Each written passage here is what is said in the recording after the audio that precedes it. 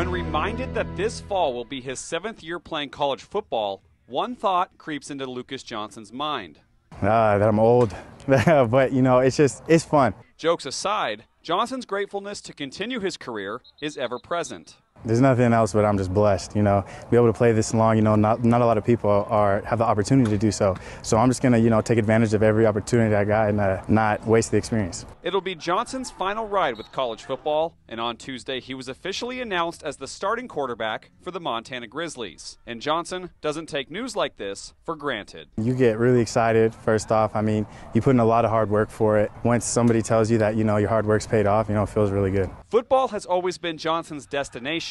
His father, who was also named Lucas Johnson, was a former NFL player for Tampa Bay and Cleveland in the 1980s. And in high school, Johnson opted to follow in his father's footsteps in the pursuit of football. And when your dad played in the NFL, there was plenty of extra work that came along with it. Like growing up, I thought it was dumb, all the extra work he had me doing. I was kind of mad at him. But, looking back on it, I'm nothing but grateful because, he put me in a spot that I am today where, I was able to go to college for free and play football. And so I think it all worked out. But those efforts paid off in an opportunity to play at Georgia Tech, where Johnson spent 4 years. After that, he moved back to his hometown of San Diego, California, and suited up for San Diego State, where he spent the last 2 years, and also led the Aztecs to a bowl win in 2021. When Johnson found out he had an extra year of eligibility, he entered the transfer portal, and thanks to a previous relationship with Grizz coach Bobby Hauck, Johnson now finds himself as the starting quarterback for the Grizzlies, a team ranked 3rd nationally in the FCS.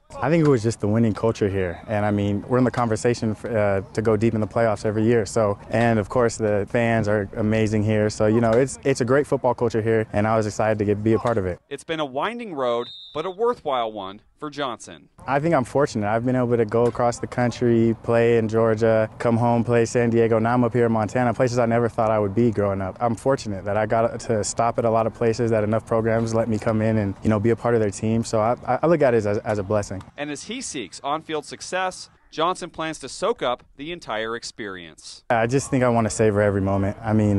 This could be my last year, and, I just want to make sure that I don't take it for granted. I take everything in, running out into the stadium with the amazing crowd that y'all have.